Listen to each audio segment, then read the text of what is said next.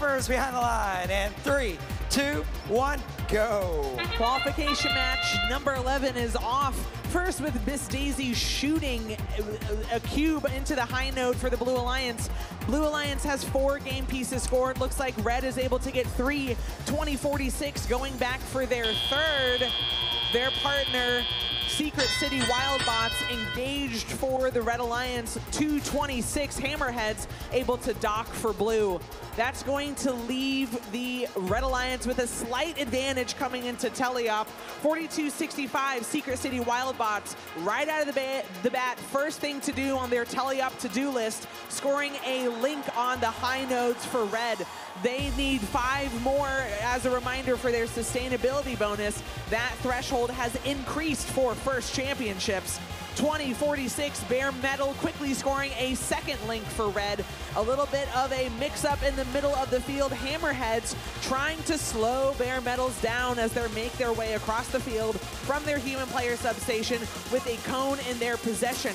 Hammerheads for the Blue Alliance is playing double duty with offense and defense. Unfortunately for their partner 36-36, they extended outside of the frame perimeter of the field, and I believe that they have been stopped. That is not safe for our competitors, and so now the Blue Alliance is going to have 2 robots up against the Red Alliance's 3.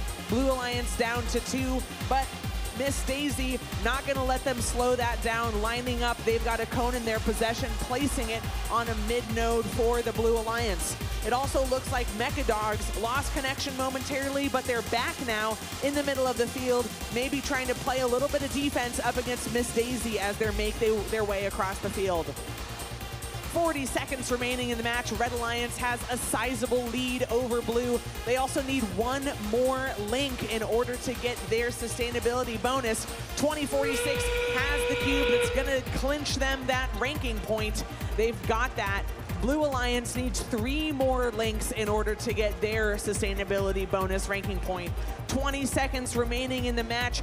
Blue Alliance trying to catch up. Miss Daisy dropping a cube, scoring a link for Blue, and now lining up with their Hammerheads, their partner, engaged on the Blue charge station. Same over on Red, 2 robots engaged. 3, 2, 1.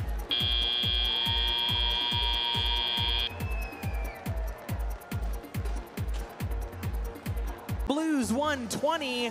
They were also able to get the 4 ranking points available to them. 2 from winning, 1 from activation, 1 from sustainability. Congratulations to our winning 3 Red Alliance teams.